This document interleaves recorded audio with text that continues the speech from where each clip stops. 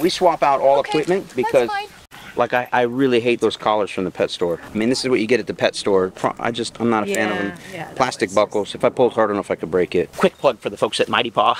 We actually love their product. Let me see the thing here. They didn't ask us to do this. We're not sponsored by them. We should be. We put this on every one of our dogs. Really beautiful leather material, and it's a martingale style. And you'll see why that's important, because when we put this on, if he were to freak out or try to back out of the collar, it will cinch tight on him, and we don't have that runaway dog problem. I shouldn't even promote this because they're always out of stock, and when you guys start buying them, they're going to always be out of stock. I'll never be able to get my own stuff.